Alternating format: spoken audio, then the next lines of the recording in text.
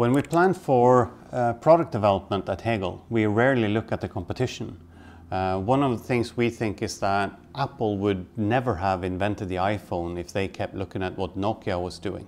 Typically, a project will take about 12 months from conception to an actual product is sitting on the shelf in a showroom somewhere. Some products take longer. For example, the H600 we're launching took almost 3 years to create. We try to do roundtable discussions where we really try to put ourselves in the customer's shoes. People are investing in high-performance quality audio products. What we're trying to look at is making relevant products for people who want to take it that one step further. Once we decide what we're going to create, it's up to the R&D team. And most of the development of our products is done using computers or the best measurement equipment that money can buy. When we think that the product is finished, like measurements and testings has been done, we take it to the listening laboratory. This is where we listen for errors or things that just didn't show up automatically in measurements.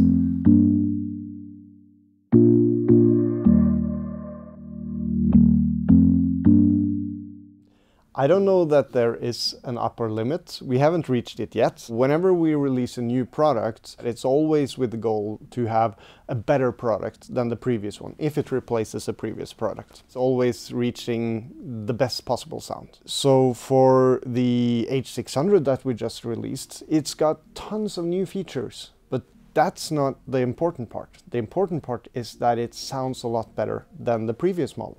Now, how we achieve that, in my eyes, as a sales guy, a bit of magic, but the technical guys we have here at Hegel are insanely good and insanely smart. So not only can we improve upon the components that we use, but of course we do all the design of the amplifier ourselves.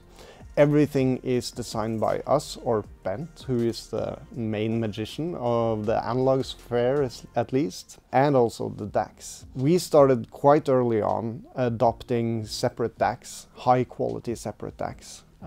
We were one of the first companies to put a DA converter inside an integrated amplifier, revolutionary at the time. We were one of the first companies serious hi-fi companies, to introduce streaming into our amplifier with AirPlay. And this has just grown and grown. And we can do all these things because we have the know-how to do them.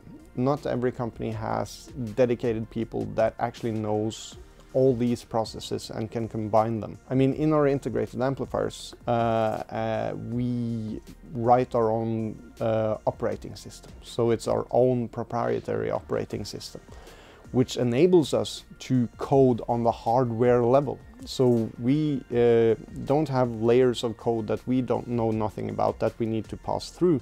We can actually code on the components themselves. And this ensures that we have full control over the whole signal path in the amplifier. And this control enables us to always push forward, because we can do a lot inside the amplifier. And this is what makes us improve every time.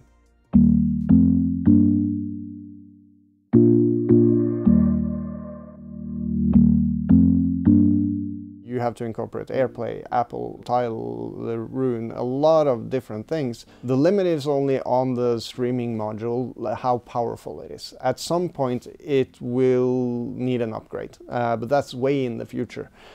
We don't know what the future holds. That's the magic of this thing. Yesterday's hot new streaming service might be obsolete in a couple of years, and then there's a new thing that comes along. And we made a decision quite early on that we are not streaming service provider. We do not want our own Hegel app per se that can control every streaming service. We don't want to be a multi-room source thing, because so many others does this incredibly well. But we want to be the hub that connects all these. Absolutely. We want you to use your phone as you normally would. If you enjoy Spotify, okay, just press Spotify Connect and you can play music. If you have an Apple iPhone, you can do the same thing, and so on and so on. And we're ever expanding this horizon as these services come along.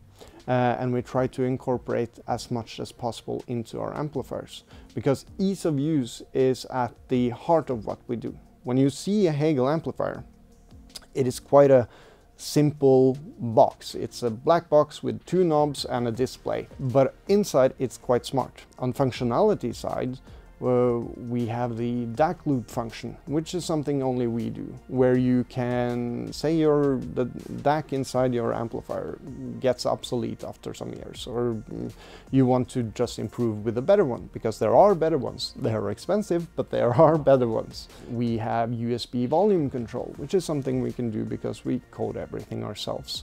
And recently we released a TV remote control function where you can take big brand name TV remote controls and program the amplifier to understand their codes, so that when you press volume up on your Samsung remote, for instance, the amplifier will turn on. It will turn on to the right input, the one you have connected your TV to, and you can control the volume.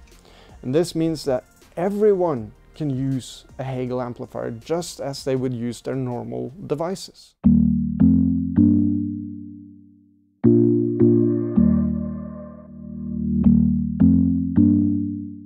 The emergence of the active streaming loudspeaker is really great for us as a company, because it introduces high quality sound to a mass market.